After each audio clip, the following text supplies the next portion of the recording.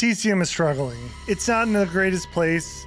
I think we got to talk about realistically, not all this family victims fighting, but like, what are the problems and how we actually can fix this game. Guys, we're going to be together as one unit here. Yeah. Okay? Can we all agree? Can we agree? No, we can't because I actually, this segment, I was going to rant. I'm going to be honest. Prepping before the pod, I was calling him on the way to work. I was like, dude, this guy's going to light people up. I was ready to do a full-on rant because you go through comments and most, like 95% are like, everyone is reasonable. That other 5%, you're idiots. With all due respect. All due respect. No, people, I mean, not everyone's idiots, but like people get so fixated on this like family victims. Like if we say like family needs fixes, it's because we're family mains. If we say victims, then you're victim mains. You just, family just complains. Victims just complain. Everybody whines. That actually is the truth. Everyone whines. Well, yeah, I think what it is people honestly have a hard time seeing the other side. If you just play one side, then that's just all you know. And that's all, like, you just want to hear people saying things that you believe. Let me just say this, okay? You guys all listen carefully. The best state this game has ever been in was, in my opinion, when Hands came out.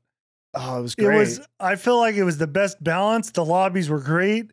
Things were like really good in the world. We were on top of the world. What changed? Victims got more powerful. They gave the victims buffed and nerfed the family, and then the game went to shit. Dude, I mean, but honestly, like the lobbies were really bad and it was difficult for the family. And we're talking about when they made the grandpa perks leveled, right?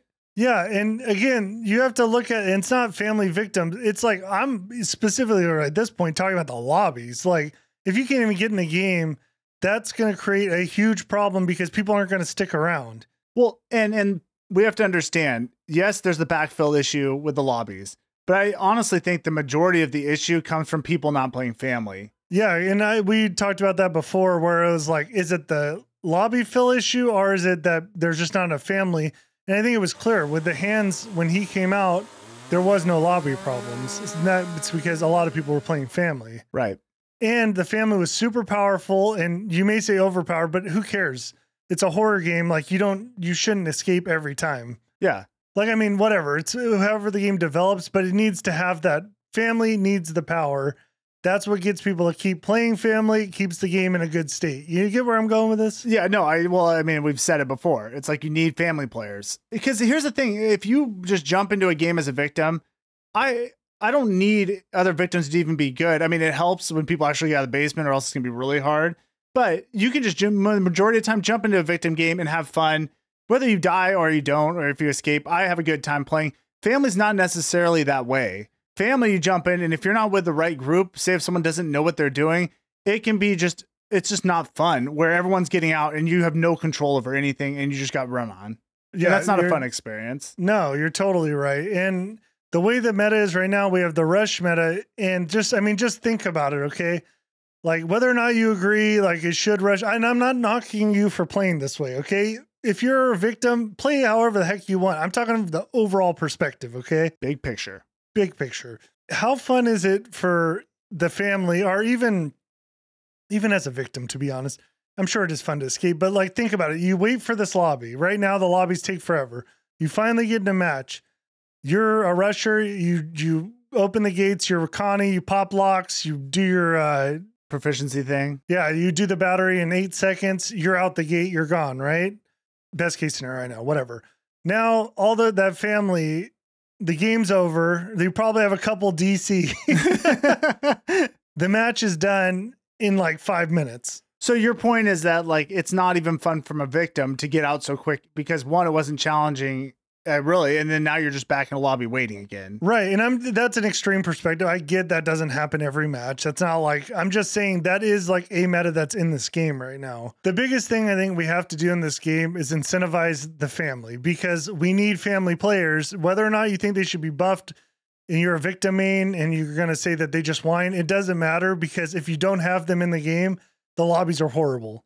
Well, if you don't have family members in the game, you don't have a game. Right, and that's the problem. Like, can we all agree that is a problem right now? There's not enough people playing family? I think so, yeah. Have you had any lobbies not fill because you couldn't get a victim? You know, No. But let's go over like what I think are some ways that need to be fixed. Now we've already talked. We don't have to go too in depth on this. Like we've said, obviously family should spawn with the victims at the same time because they get that head start. So basically combat the whole rushing. Right now, the choose fight. So what choose fight, you get in those close encounters or backstab, that's where the family gets stunned. Yep. And I believe it's 5 seconds.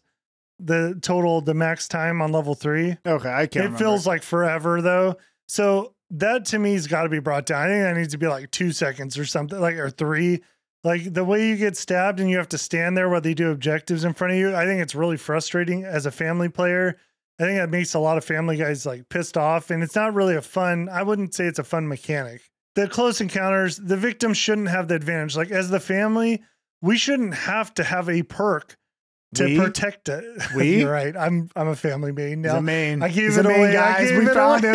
We caught him. As the family, though, there's no reason family should have a perk that you have to run with grandpa to protect you from close encounters. Because the victims, in my opinion, they have the advantage off the rip. But if you don't do anything, they have the advantage in a close encounter. Let me know if I'm wrong, if you think different, but I think the family has to be powerful. That's what creates the horror part of it, you know? Yeah, like you need to be afraid and not like, I might not escape this game. The endurance, I think that's a good fix overall for victims. I think that's the way the victims should be. Like it was messed up, right? Yeah. Their whole endurance. But the problem is they brought it in with that proficiency right now to where you can do the battery. If your proficiency is high, you can do the battery really quick. They brought it in together to make it like the victims now are kind of too powerful. They're fast and they can shut off batteries super fast. And the close encounters, it's kind of on their side, and with the stuns, it's tough for the family. That was victims. So victims, those are kind of like the issues I think that need to be addressed. And part of that too is they need to like address stealth. Like stealth has no play in like, nobody uses it. It's like an attribute that's just kind of useless. It is weird, right? They built this thing into the game that is not even being used, nor has it been like, they haven't done anything to make anyone want to use it. Yeah, I think this game should be more focused on your endurance and your stealth. Like, how fun would it be to play this in a really, like, you could actually use that stealth to your advantage to where you can really sneak through a map. And if you're like really stealthy, you can get away with it. On the family side. You mean your side? No. So the family side, no matter how you look at it, we got a little bit of a nerf.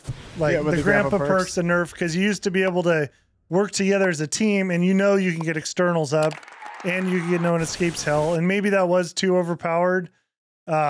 But the way they did it now, it's kind of still not quite there. Family, like you said earlier, the victims, you can solo queue and still have a good time.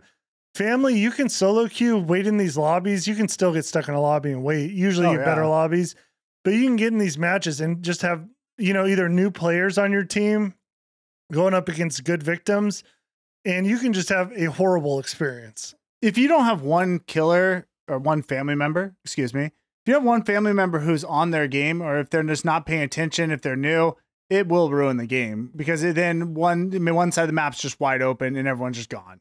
Yeah.